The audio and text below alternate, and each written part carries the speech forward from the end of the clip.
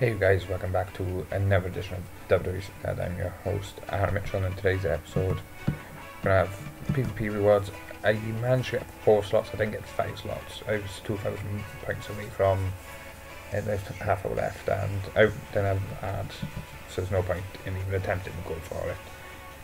Because I'd obviously have to wait around for a good while to get it. I did manage to finish second with my PvP leagues and up to 4.7k super coins, so we're going to have 4 slots. And PvP packs, I'm not expecting anything good from these. This is like dust. Let's see what we get. We get Samsung 20 Eric, Samsung 20 Bailey, and a biomechanical Optimal Warrior. I believe I broke all of them already. Yes, I have. Then we've got the PvP Plus pack.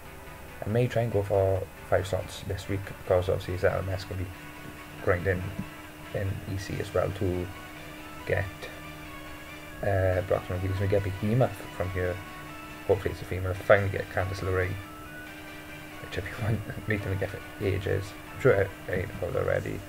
Get Behemoth, Kyle O'Reilly, Biomechanical Buck T, and Biomechanical Stone Cold Steve Austin. I'm not sure.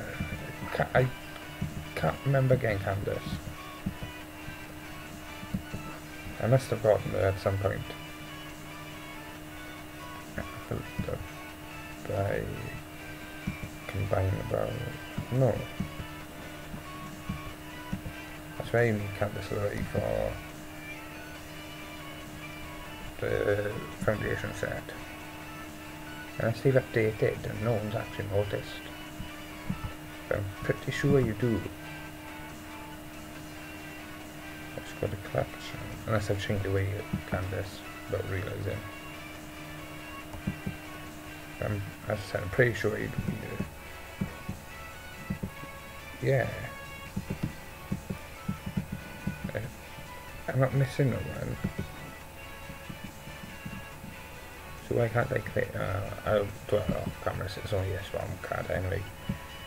So, Team Addy, we were a couple of shards shy of the Behemoth. Scott Hall was from a second count, but got carrying cross pro from the puzzler, which obviously was on last night, but no puzzler today's Ruler Ring. Shout out to team. Got Adam plays by team 26 shards. I managed to get 22. Got Owen pinned over 20. I managed to get 17 in a second. Got Renobi at 15. Regular Fire at 14. Crispy Crease card at 12. Tom Phillips at 11. Drake at 10. Dev at 7. Sack at 7. Rated Andy room 6. Tull 5. Fury 5. My third at 5. Put my third in. Able to G, but Jamie 53 at 4, Michael at 4, and Curtis, and then he will be getting kicked off after the team event. So yeah, obviously we do have the Stone Cold Steve Austin cards out now to Fusion event.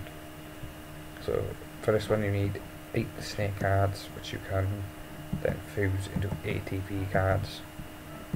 And you have also got Stone Cold Rivals 1 pack, and the second one, which this one you need 4 snakes, which then gives you elemental to Samsung 19 to elemental. So obviously if you're in high tiers you don't need those.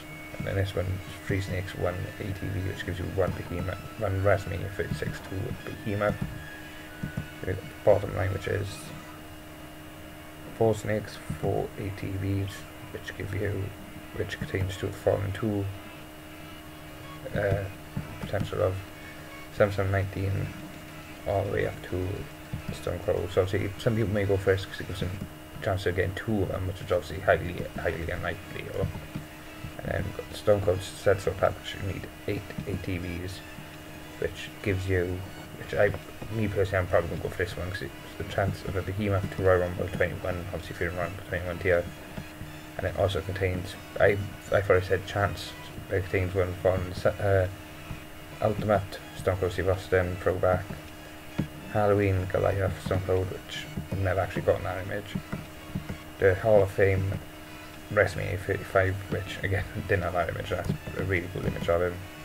And obviously the Samsung 20 Battlegrounds Austin, and then even one of the new Austin cards Rumble 21 Austin there, and obviously the one with the ATV at the front. So yeah, I was very much in meeting done any gameplay. Today, obviously, it was the puzzle yesterday. Today, it is Rule Ring, which is 200 credits to do, and in my opinion, this is probably one of the best packs they've actually ever done. 200 credits, got to get to Ring 1 and 6, we're going to get to that. There are 2 packs, got to get them, and then after you got them, you guarantee, well, you need to get at least one of them, then you need to get down to this card. Get free shot, maximum free goals. You've got to find the right way it turns. If you've already used it, then it's like an X and you fail. Then go back into it. It seems like it's unlimited amount, which if you go here, as you can see, I did decide to do it and did get the pro of it, which as well this one does have overrun, which is going to be great. And just looking at this card, there's one card I look at and I smile, I'm like really happy to get, and it's probably going to be one card that's going to stay a long time in my collection. So yeah, one pro I'm happy to get. I'm surprised when I managed to get it within like the first hour.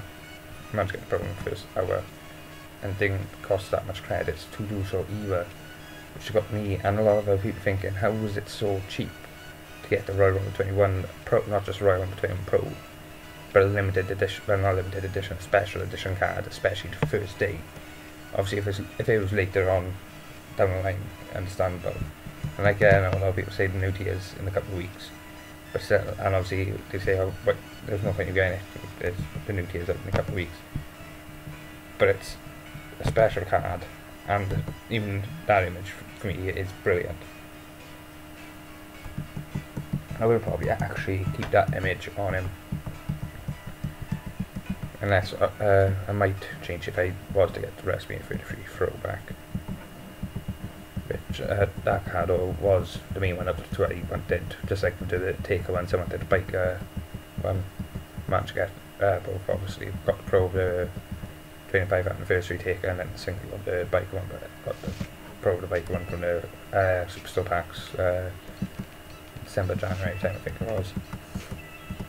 So if I can't get a pro of this one as well, then I'm great. If I don't, then I'm not too bothered.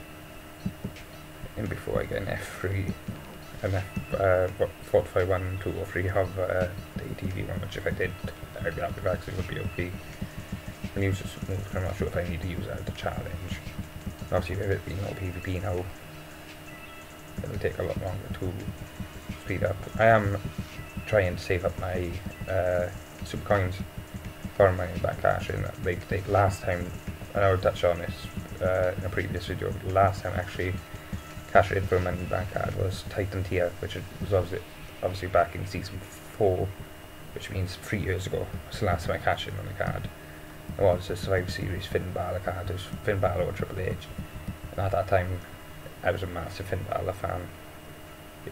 Probably at the time was my favourite, so I did cash it for it. And I find this is quite cool. I know they've done it a few times before, where obviously they changed the draft board to suit obviously the themed event they've got going on.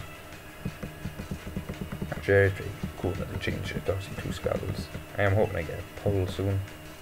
I'm not too sure how far off I am, because I think I pulled Sunday, but I think when I was on Godfather, I got after maybe even the upgrade. So since then I've done at least 56 more shards, things like 22, 23 in Team Addy, and however many more I've had in PvP. So I could be due a reset, as I said, but I'm not too sure.